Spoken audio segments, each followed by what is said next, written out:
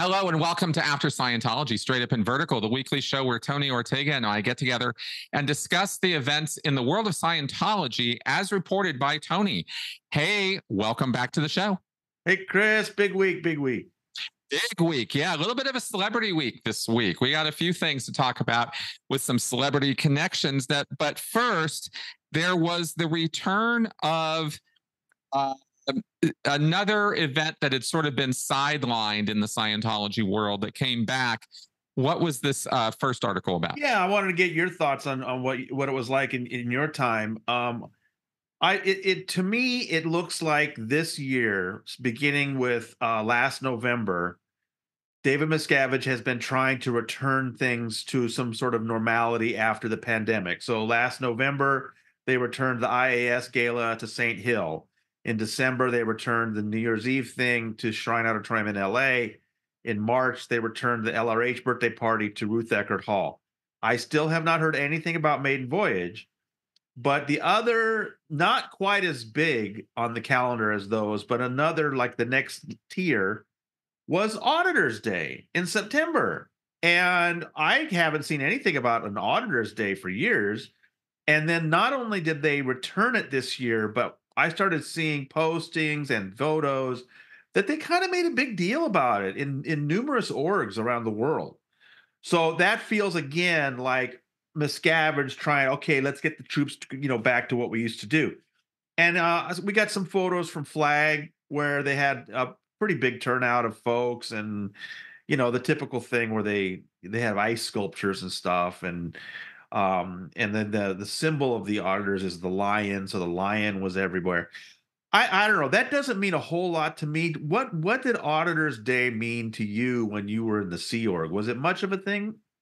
Well, it's actually died off after a while and became almost non-existent. And that was Miscavige de-emphasizing it because it very much in the 80s and 90s, the early 90s at least, Auditors Day was a big event. It wasn't a second tier event. It was a top tier event. Oh, wow.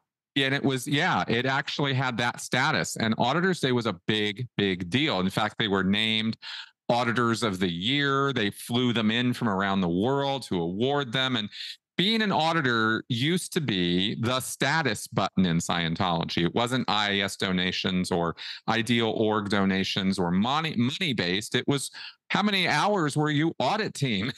And that's something people held as a metric, as a status. Scientology is so different from that now that this actually is very interesting. I don't know if this is a bellwether of future things, but if it is, then it is a return of older days. And that could mean something in terms of future releases or direction. But we'll have to wait and see what Miscavige is really doing with this. Or is it just another excuse to bring Scientologists' bodies back into the shop, because that's what they really need to do what they do in Scientology. So could be just that too. Right. Well, let me tell you about an email I got after the post came out, because I had made a little joke about how, no matter how bad things are in Scientology, Dave is still forking out for ice sculptures for the Auditors Day. And I got an email from somebody who said, hey, Dave doesn't pay for those. That was definitely something that the local org had to raise money for. And if we paid for ice sculptures, it meant that maybe people didn't get paid for the next couple of weeks. And so I thought, what another great example of how things actually work in Scientology, So I'm glad that person pointed that out to me. And I will not be assuming that Dave is paying for the next time. No, that's a good point. In fact, let me just say, maybe this builds on that, is, that New Year's event at the Shrine Auditorium, it's the PAC orgs that pay for that. That money doesn't come down from international management for any of that. We had to pay.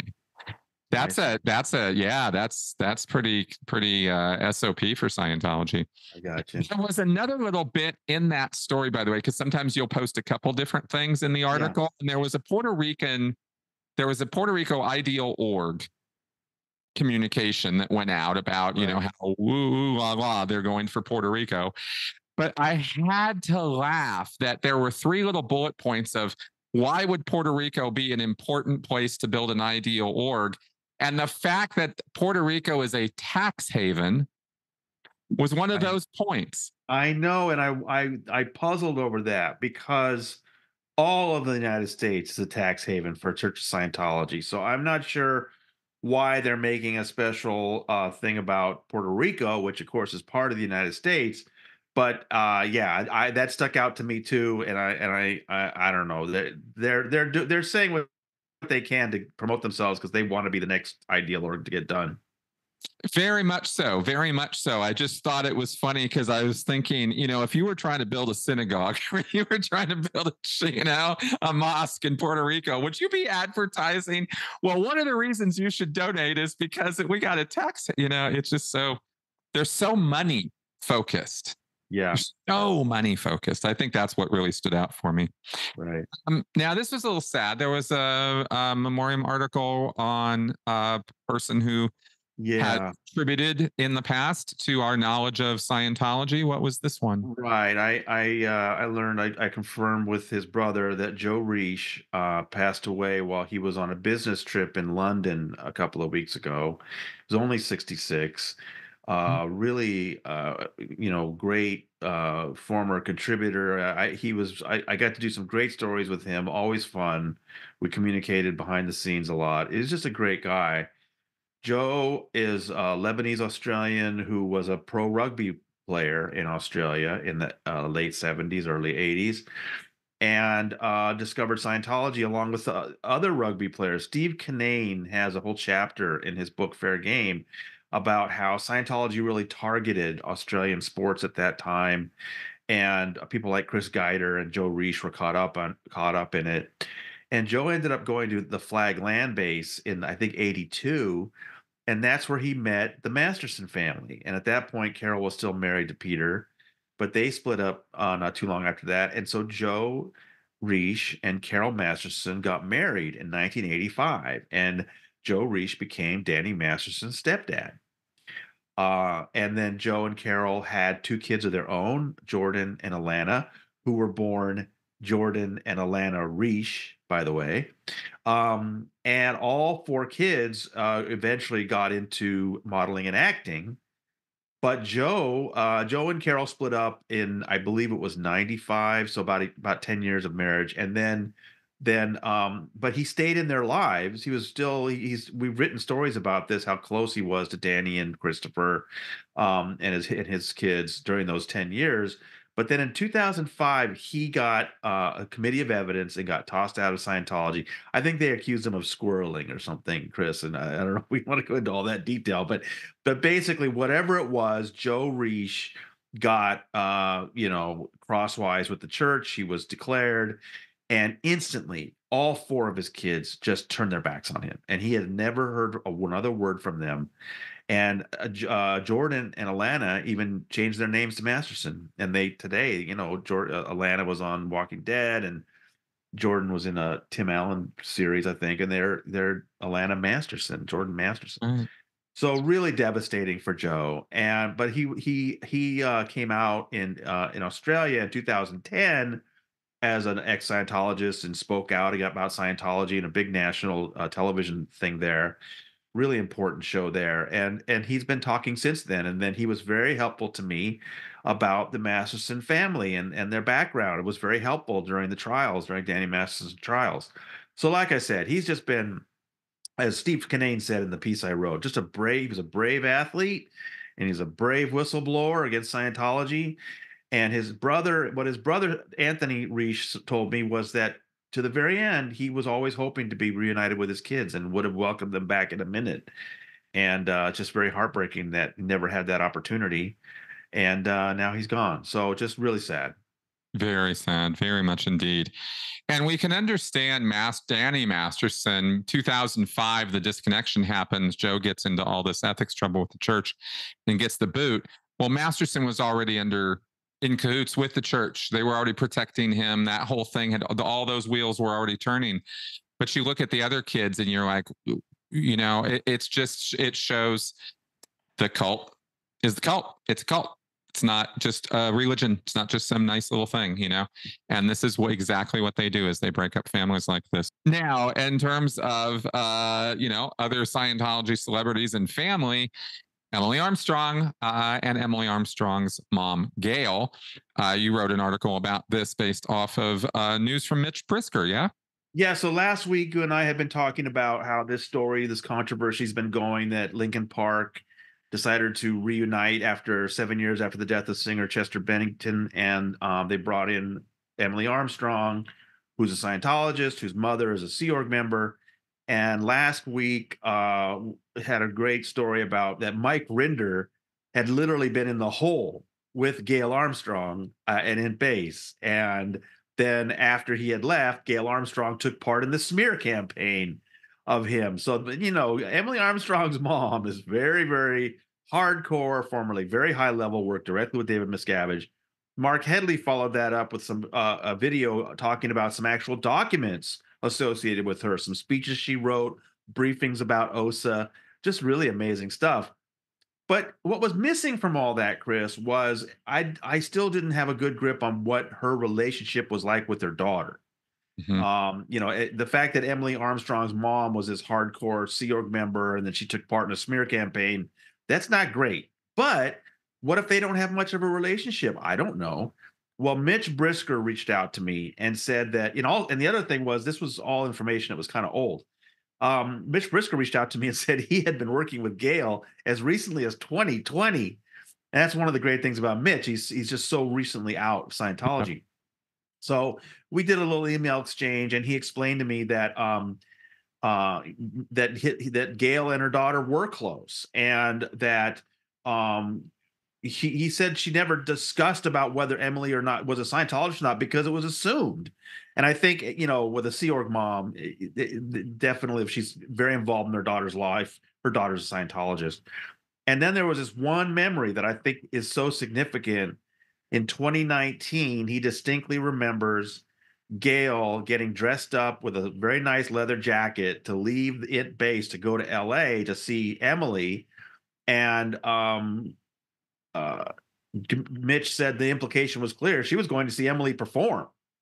So that's really, I think, a significant thing, that they are apparently tight and involved in each other's lives. And as far as Mitch is, as far as he knows, Gail's still a Sea Org member and Emily's still a Scientologist. So because you're still seeing stories coming up about this whole controversy, and of course, newspapers are being very cautious of saying that Emily Armstrong is tied to Scientology or she's associated with Scientology. It's like, no, she's a Scientologist and her mom is a hardcore Sea Org member. I mean, this is pretty well established. But the other thing that Mitch said, I thought this was interesting, and keep in mind that Mitch himself just recently came out of Scientology and he was promoting the church with films and that kind of thing. He's sympathetic to Gail and Emily's situation and points out that it can be very difficult to have a relationship in that situation. And so he argues for some empathy about them. I think some other people are still. I do understand, however, the real problems people have with the way this came together. Chester Bennington's mother this week was complaining that nobody in the band informed her that the band was going to be getting back together, and they had told her that they would. Just some really odd things about how things have gone down. But I'm also seeing reporting that the band's doing great and they've got a new hit and everything. So I don't know. I would just thank Mitch Brisker for reaching out to me to give us some of that more fresh intel about them. Absolutely. It's a difficult situation. We've commented before about, navigating this. I did have some additional thoughts about it I'd like to share as well, having watched and consumed this and thinking about it as a second generation Scientologist myself, having been in the Sea Org and knowing, everything I know about the ups and downs of life at the base. So we know a few things here. We know that Gail Armstrong was in the hole. That means she was a high-level international executive, because that's the only people who were there, and that she was in Miscavige's bad graces for a period of time, just like all the other people who were in there. Right. And she had to contribute to the Lord of the Flies situation in there because everybody was part of that. But at some point she got out, and she's not part of what Mitch has described as the data, entry people. She's, somehow got the okay to go off the base and go see her daughter. That's huge. That's not just that's a whole survivor who has now regained enough trust that she's allowed to go off and do this. So that it means that I don't see how it's possible that she's not back in Miscavige's good graces if she's being allowed to do that. Because I know from personal experience of seeing people that when you're in his bad graces, you're put places where you don't get to go out and where nobody sees you, like the cat galley and things like that, or Australia. So, so she hasn't gotten that done to her. We also know that Emily didn't say a word about Scientology in her press statement about, regrets about going to Danny Masterson's trial, which does speak volumes, the absence of that. So yes, we have to assume she's a Scientologist, and we have to assume that they're both practicing Scientologists, which means they're up to the abuse, because that's what being in Scientology is. So I'm all about, understanding and giving passes to ex-cult members who come out as second gen or first gen or whatever, and seeing the error of their ways, taking responsibility, moving forward. But I do have a little bit of judgment still about Gail here and about Emily and her ongoing relationship with somebody who is in David Miscavige's, good graces, or, possibly even higher. So I'd like a lot more information, of course, but in terms of how to think about this, it ain't easy. It's not easy. No, I think you've sussed that out really well. Thank you. Yeah, I just thought I'd break it down for people as I see it. So without trying to lay a bunch of opinions or judgment on it, it's hard. Now, something that's not hard to judge, though. Another article came out this week. This is the fun stuff, is OT phenomenon. What did we get this week? Because something changed, didn't it? Well, they've gotten so tepid. They've gotten so dull. I have a collection of old advanced magazines from the 70s, and OT phenomena were so wild then. People were talking about how they were leaving their bodies and going across state lines to help out, with the surgery, or they were encountering, what other people would call ghosts, and they would say I encountered a Thetan at the cemetery and I talked to them. I mean, just wild stuff. And then my favorite, though, are the people that use their tractor beams to prevent a car accident happening in front of them, stuff like that.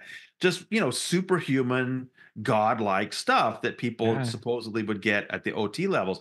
And of course, the whole point is you publish those stories without any fact checking or anything in this magazine, because then the people that are not OT read that, salivate over it, and they're like, I need that. I've got it. And that's the whole point, to get people to stay on the bridge, keep going, because eventually you'll get these superpowers too.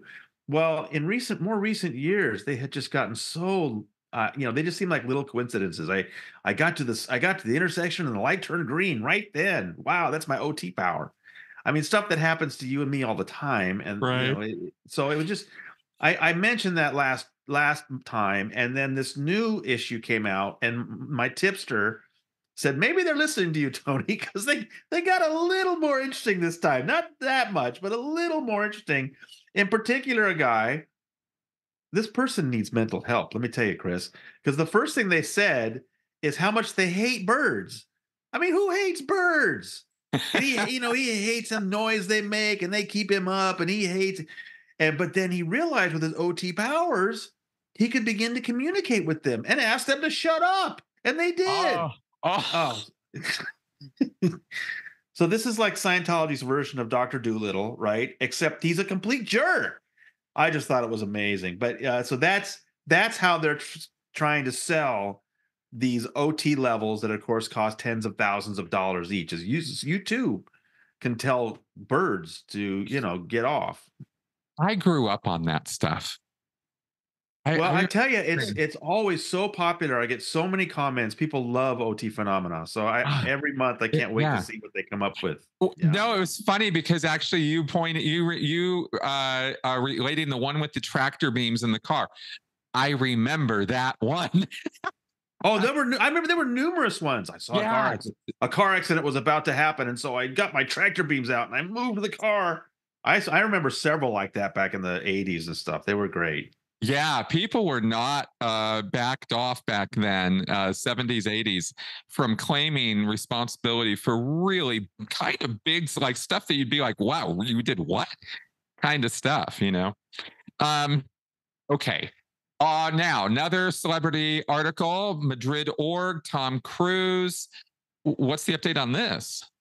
Yeah, I just happened to see Scientology puts out between 1 and 3 or 4 press releases every single day from around the world, Every okay? day, really? Every day. Every day there's something about, they've cleaned up a street in South Africa. They've, had a seminar about psychiatry in Seattle, whatever.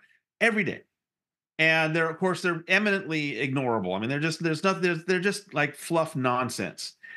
But this one caught my eye because it was saying 20th anniversary since the Madrid opening. And of course, the Madrid opening is so unique because of the 69 grand openings David Miscavige has presided over since 2003, when this whole ideal org obsession of his began. Tom Cruise has only attended one out of those 69 ideal orgs all over the world. Hmm. One in September 2004 in Madrid, Spain.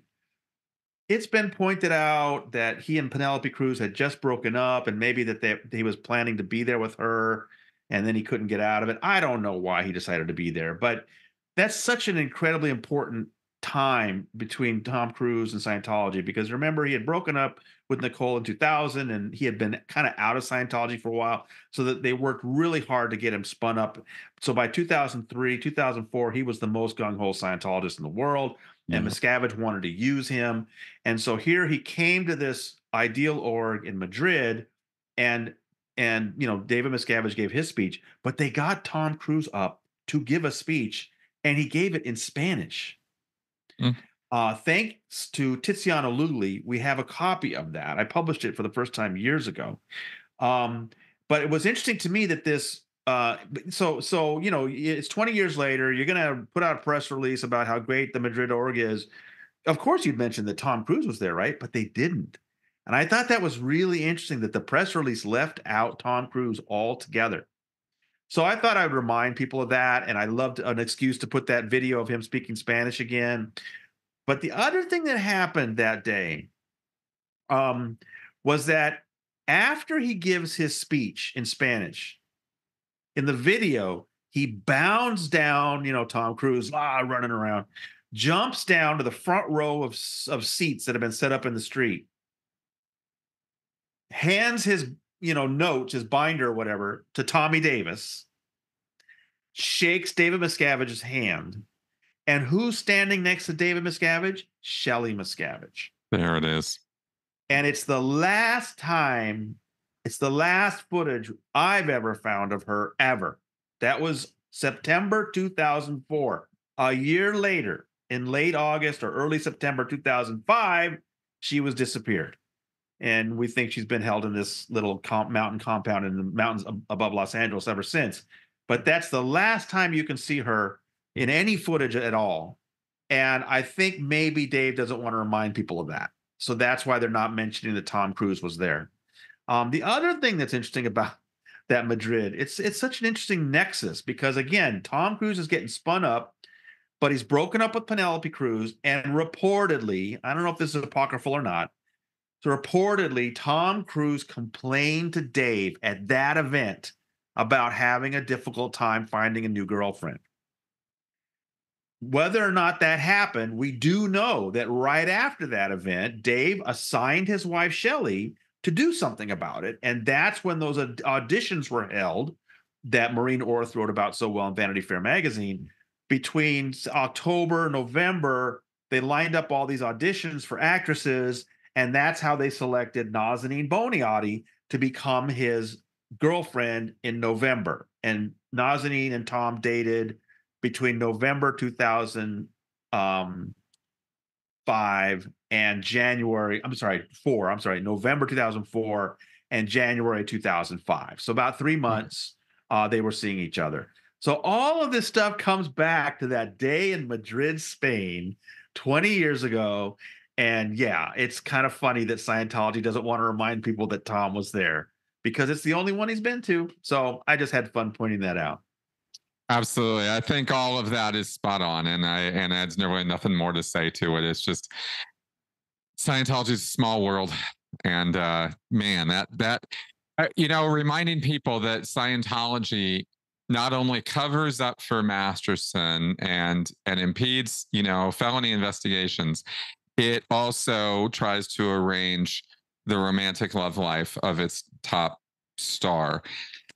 Like, this is what we mean by totalist groups.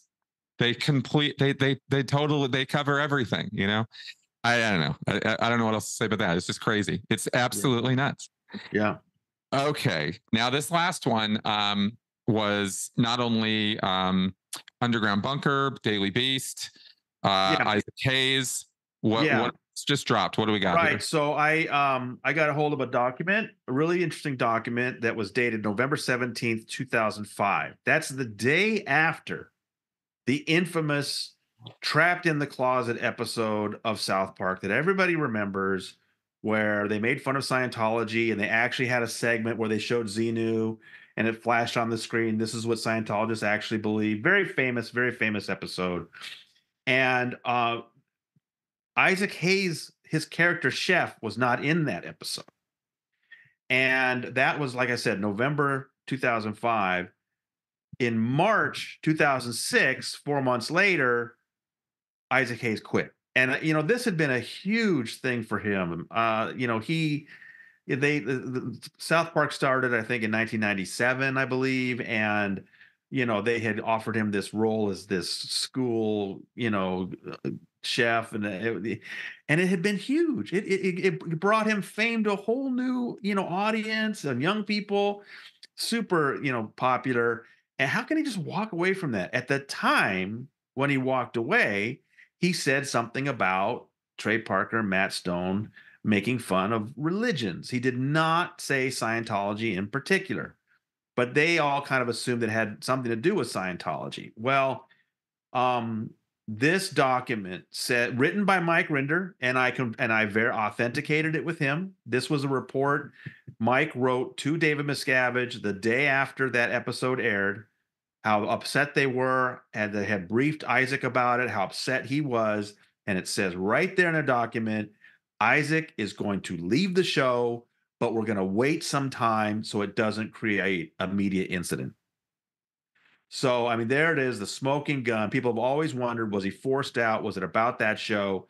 Now we have proof positive. Absolutely. Scientology, and it's unclear how much it came from Isaac and how much it came from Scientology, but whatever. Between the two of them, they decided he's leaving, but they're going to wait a little bit to kind of camouflage it. And that's what happened. He waited till March, then he left, and people were all wondering, well, what was it about? And that's kind of what they intended to do. So it's just really satisfying to kind of have that down in black and white to show what really happened behind the scenes. And the other thing was that Mike in his report to Mike in his report to David Miscavige was all about blaming Mark Ebner for everything, which is so funny to me because, Mark's a big part of the Underground Bunker. I've been friends with him for a long time. He wrote this fantastic expose of Scientology in 1996 in Spy Magazine, where he had actually joined Scientology for a couple of weeks to get a sense of what it was like. What a great piece. And so Parker and Stone, when they wanted to do an episode about Scientology, they invited him down and just talked to him about it. Tell us about, making that magazine story and what you went through. And he described what he knew about Scientology and the whole Xenu stuff. They were all making the notes, and then they went and made the episode. And so Mike Rinder in the memo is all about what a bigot Mark Ebner is, and we're going to go after him. And they did. I mean, they had fair game campaigns against him, and were investigating him and digging things up on him. So it's just fun to have the actual memo spelling that out. And I think and making some accusations against Mark that are garbage.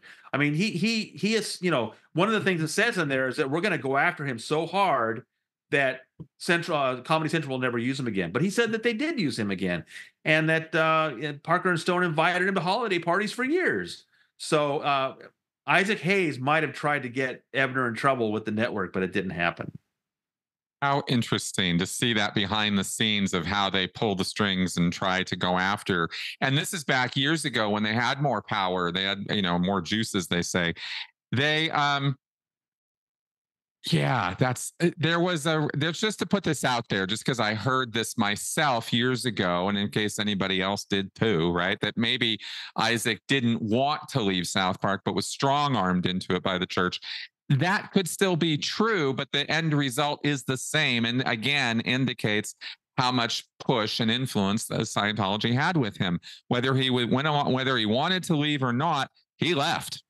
And as Rinder lays out here, he's obviously didn't feel any need to report to Miscavige. Well, he didn't want to leave, but we're going to have him. I mean, I could see why Mike would not even put that in a report. Right.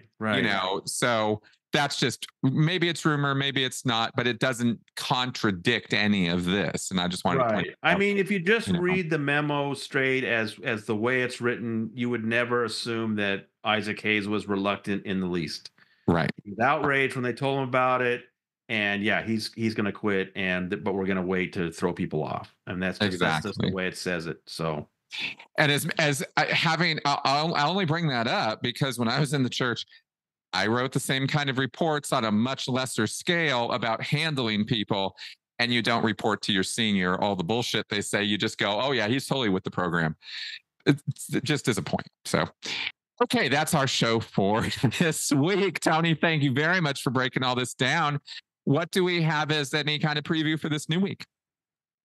Oh boy, I'm not sure. Well, I guess we'll find out. Yeah, I mean, the thing that's building, and it'll be looking. I would encourage people to keep an eye out in the media. Is that Rebecca Minkoff and the Real Housewives of New York? That season kicks off a week from now. So, with all these accusations against David Minkoff that we've been talking about, that's going to be interesting to see how that maybe shakes out this week. That will be interesting. That will be. Okay, good. All right, folks. So check out Tony's Substack. The address is right there on the screen in front of you. And we come back in and check with us for the weekly breakdown and summary. So see you next week. Bye-bye.